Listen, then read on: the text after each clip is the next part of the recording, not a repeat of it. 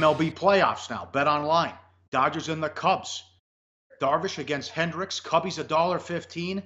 8.5 opened up. Bet down to 8 with the total. Joe Madden getting ripped because why no Wade Davis in game 2? Quote, I really just needed him for the save tonight. He had limited pitches. It was one inning only. And in these circumstances, you don't get him up and then don't get him in. So if we had the lead, he would have pitched. That's it. When you have a guy like that coming off the performance he had, to warm him up and not use him is equally as bad. The difference in this series has been the bullpen. The Dodgers bullpen's been terrific. The Cubs bullpen in the playoffs is almost 8. And you saw Lackey come in back-to-back games and give up runs. And Turner with the 3-run bomb, only the second walk-off home run in Dodgers postseason history, which was 29 years to the day of the Gibson home run. The Ace of Spader on Twitter with this tweet, highest career postseason OPS, minimum 90 plate appearances, Gehrig, Ruth, and Turner. Can you believe it? What a story there is they found him at an alumni game with Cal State Fullerton.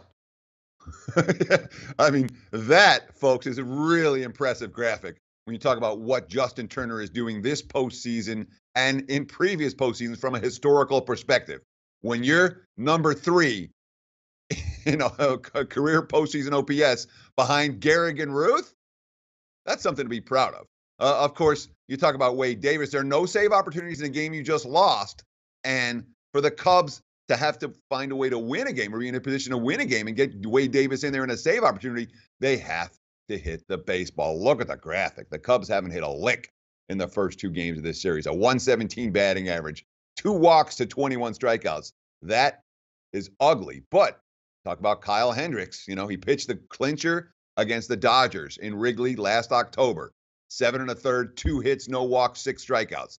He was brilliant in game 1 of the series against the Nationals. 7 scoreless innings, 6 strikeouts, only 5 base runners. He did, however, get hit hard on the second look against the Nats in his last outing. 4 runs in 4 innings, although he didn't get 7 strikeouts in those 4 innings of work. Look at the depth of this Dodger team. Man, now it's game 3. It's Darvish, and then a 16-game winner, Alex Wood, tomorrow. Darvish went through a mini slump with the Dodgers, but he was great down the stretch.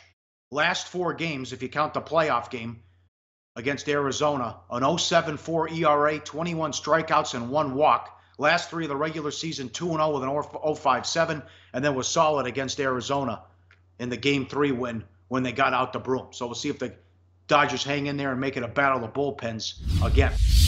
Hey guys, for the full video, go to sbrpicks.com. Hey guys, thanks for tuning in to our channel. Now, we've put a lot of work into producing all these free videos, so please help us out and keep all our content free for you forever by simply liking, sharing, commenting, and subscribing.